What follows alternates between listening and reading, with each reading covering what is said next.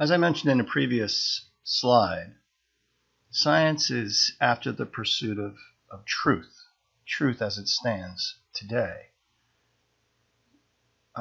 Truth is really hard to find these days. Our news is not objective anymore. The news sources we get from social media all have biases. It's really hard to try to find truth in the world. What's the true story? What is the true issue at heart, right? But science has a method to find truth.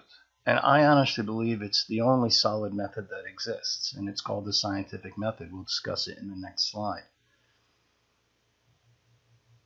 Scientists also, because of this pursuit of truth, have to have the characteristic of humility. They have to be able to say, hey, we were wrong.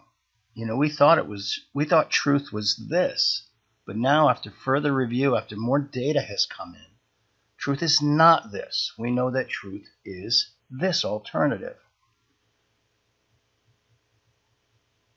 So political bias, financial bias, none of that should get in the way.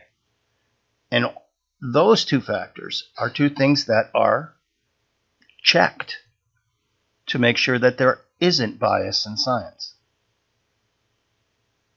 So the ultimate goal of science is to find the truth of the day.